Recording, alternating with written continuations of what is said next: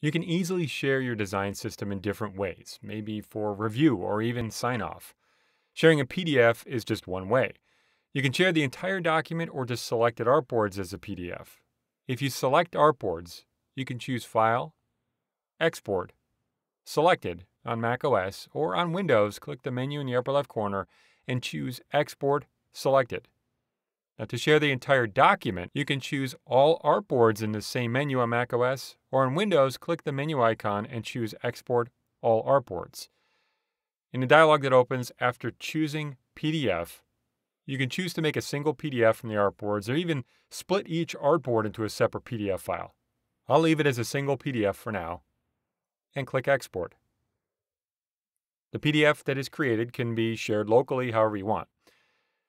Now you can also share this as a web link for stakeholders to review the work. You'll do that in share mode.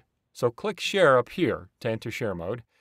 And on the right in the Property Inspector, you can change the title that makes sense to you and choose a predefined preset.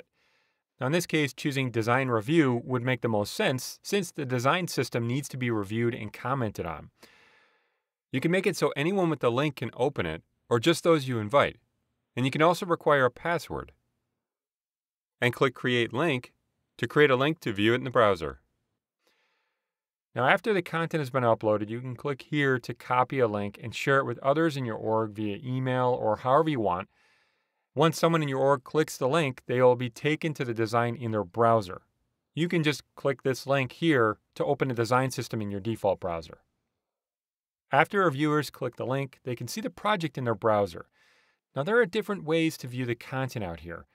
One artboard at a time, or even as a grid by clicking up here. Any reviewers can give feedback on the right in the comments panel. For instance, suppose someone needs to suggest a color change, maybe to reflect brand changes. Comments you make can actually be pinned within the artboard, maybe to specify a certain area of the design you're talking about. Other reviewers that have access to the review link can reply, even guests. Comments can be marked as resolved. Comments can then be filtered, and more.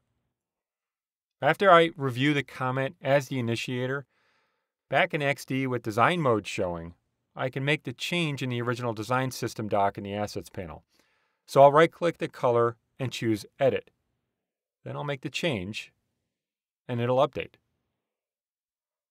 Once any change is made based on the feedback, if you want to, you can go back to share mode and simply update the link or even create a new one. The reviewer can now simply refresh the page if you update the link and the change will show. So if you need to get feedback and iterate on your designs, there are several ways to do that. Creating a PDF and sharing a link for design review.